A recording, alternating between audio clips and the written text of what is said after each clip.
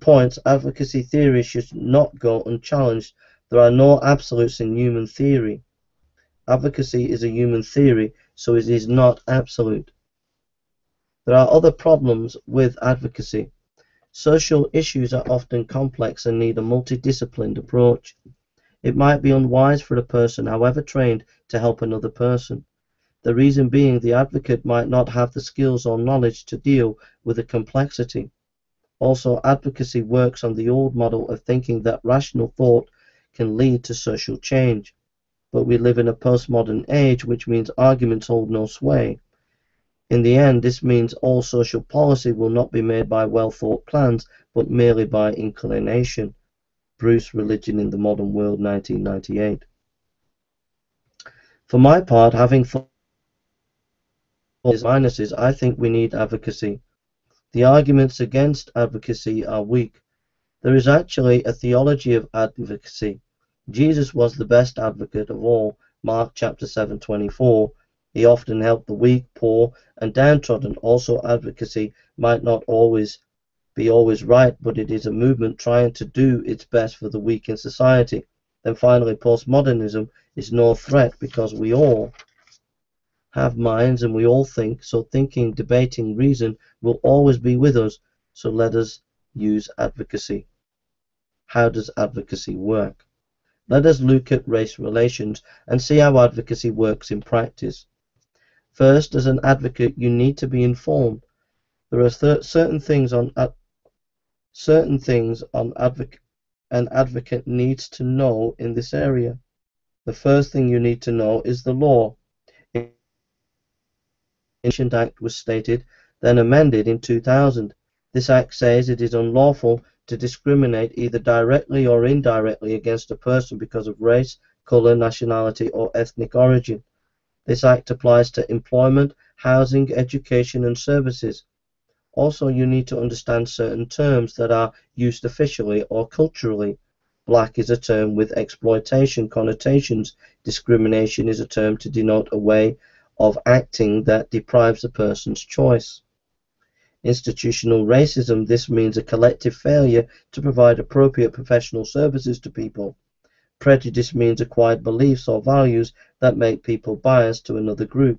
This is just an example of what you need to know here. Perhaps the Declaration of the Human Rights for the United Nations on the 10th of December 1948 includes how we should be informed on this issue. Quote, all human beings are born free and equal in dignity and rights. They are endowed with reason and conscience and should act towards one another in a spirit of brotherhood. Everyone is entitled to all the rights and freedoms set forth in this declaration without distinction of any kind, such as race, color, sex, language, religion, political or other opinion, property, birth, or other status. End of quote.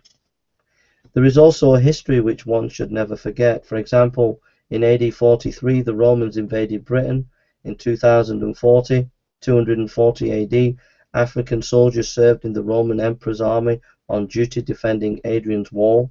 In 1288 to 1488, there was a small Irish community in London. In 1290, Jews were expelled from England by royal decree. In 1530, Henry VIII banned gypsies coming to England. In 1550 to 1750, Huguenots came. Slavery officially ended in the British Empire. In 1880 to 1914, Britain experienced a major Jewish influx.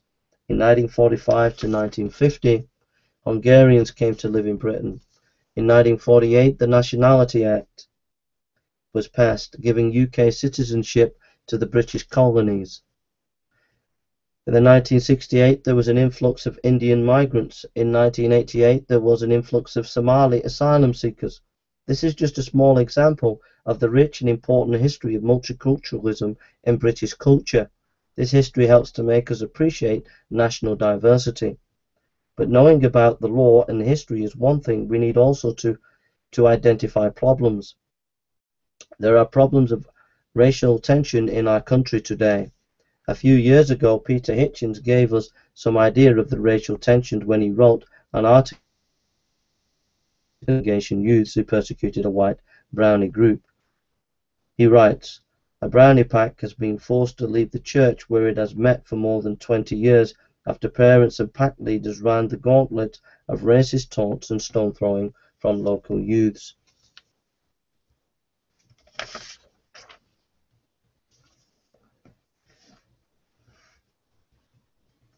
The results of this situation was that parents stopped seeing their children to the Brownies Club. The local vicars ended up being assaulted, and the local church of the Brownies was trashed. On top of this, the leaders were intimidated. What could have been done to help here? Once we know there is a problem, then there needs to take action. If I was an advocate for the Brownies, what would I do using the skills we have learned about advocacy? Number one, I would tell them they are valuable. Number two, I would form a management committee. This would have local people on it, police, clerics, Muslims and Christians. Then we would use our combined strength on the issue. Conflict resolution would be a priority. Three, then I would go into the local schools and educate the Muslim children about the Brownies, perhaps show them a video of what the Brownies do. Education breaks down prejudice. Four, I would organise a day trip for Asian youths to come and see what the Brownies get up to. 5. I would visit the Asian youth parents and let them know what their young people are doing. 6. I would provide some space in the Brownie Hall for the Asian youth to use if they had no place of their own. 7. I would go to the council to ask for a grant to provide youth facilities for the youth. 8. I would organise cleaning day on the community where the Asian youths and Brownies could work together. And 9. So the Asian parents can meet the Brownie parents all the time. I would be encouraging the small Brownie group.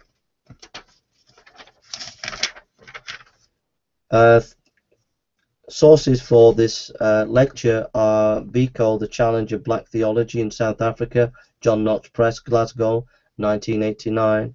S. Bruce, Religion in the Modern World, Oxford University Press, New York, 1987.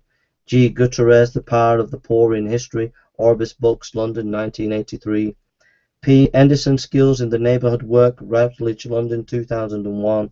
M. Hill, A Sociology of Religion, Heinemann, London, 1977. D. Moberg, Church as a Social Institution, Baker Books, Grand Rapids, 1984. H. Niebuhr, Theology and Sociology, Castle, London, 1996. R. Nicholson, A Black Future, Trinity Press, London, 19. God in Africa, Paternoster, Grand Rapids, 1988. R.C. Sproul, The Holiness of God, Reform Publishing, Grand Rapids, 1994. And D. Williams, Profiles in Liberation, 23rd publication, Connecticut, 1988. I hope this lecture has inspired you to engage in advocacy. There's a lot of work to be done to get alongside marginal individuals and groups and to stand up for their human rights. And I hope this little lecture will encourage you to get involved in advocacy in your local area.